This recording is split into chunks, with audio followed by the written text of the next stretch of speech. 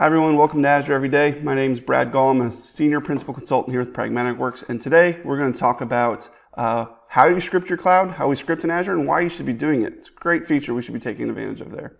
So one of the most underutilized benefits of Azure that I see customers not taking advantage of is the fact that you can script pretty much everything within Azure. We don't have to do anything through the GUI if we don't want to. We can save our infrastructure as code now. It's a pretty awesome thing. We could save an entire build out of all of our servers as a code script and deploy it somewhere else. So some of the things we can do with scripting in Azure is we can create DBs, we can spin them up, restore them, we can create VMs built from scratch, install software within the VM, join it to the domain.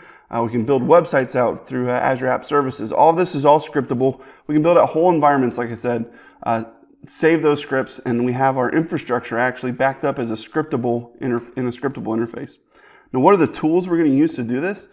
So one that you're probably really familiar with is PowerShell scripts. So you've already been dabbling with PowerShell, maybe on-prem, to pull back things like some information on your servers, maybe do a little bit of deployment.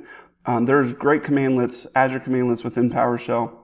They'll allow you, again, to do pretty much everything in Azure. We can turn on VMs, stop VMs, automate a lot of our processes there, which helps us save money as far as compute resources goes, and helps us, again, with our deployments. We can spin up a whole test environment via scripts.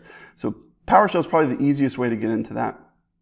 We also have the Azure command line interface, which is just another variation of the PowerShell scripts we have, but more geared towards a command line interface like some of you that are more familiar with Linux would be used to. So it runs on Linux. It's a command line interface similar to what we're used to with bash scripts, things like that. Also, something you may not be aware of is a few years ago when Microsoft made the switch from a classic portal over to the resource management portal, they announced something called ARM templates.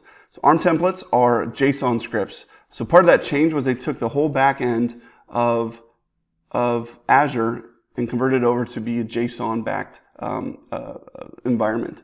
So everything actually within Azure now, within your portal, is an Azure script that we can create via ARM templates. We can orchestrate how things are built, when they're built via ARM templates.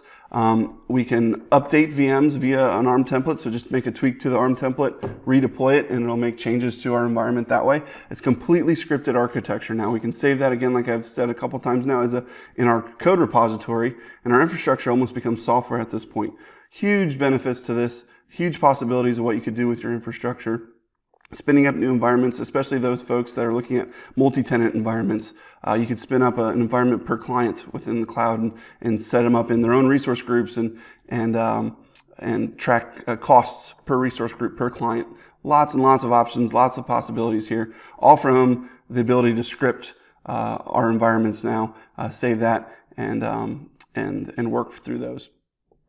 So if you're interested in talking about scripting your environment and what the capabilities are there and how what the best options are to do deployments, feel free to click the link below and talk to us about it more. We'd love to talk to you. We'll talk to you next time. Thanks.